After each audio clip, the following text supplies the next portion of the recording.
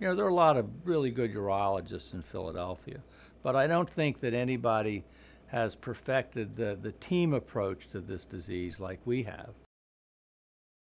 The reason to come to Penn Medicine for the evaluation and management of prostate cancer is because of the collective expertise of the three groups that are important in managing the problem. We feel that we have the best surgical experience, the best post-operative care experience, the best follow-up experience, and we feel the same about our colleagues in radiation oncology and medical oncology.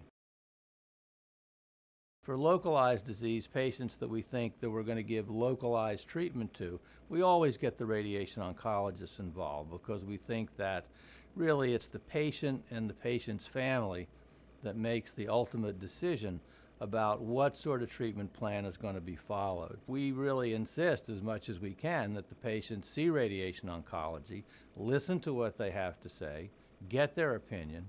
We describe to them the program of active surveillance, the advantages, the disadvantages, the various types of surgeries, in other words, classical open surgery, robotic-assisted laparoscopic surgery, and then we try to give the patient and the family enough information to be able to make what we think is an informed decision about the route that they want to follow.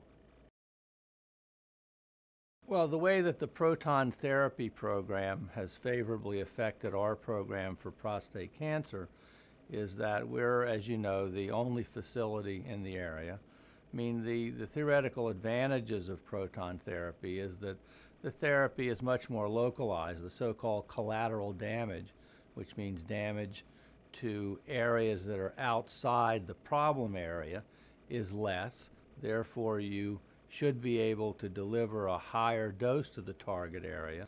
So we're hoping the results will be better efficacy, fewer side effects, and of course for the patients that's a great advantage. So if you put it all together, I mean, that's really why you come here. I'm Dr. Alan Wein. I'm the Chief of Urology at Penn Medicine and the Chief of Urology here at the Hospital of the University of Pennsylvania.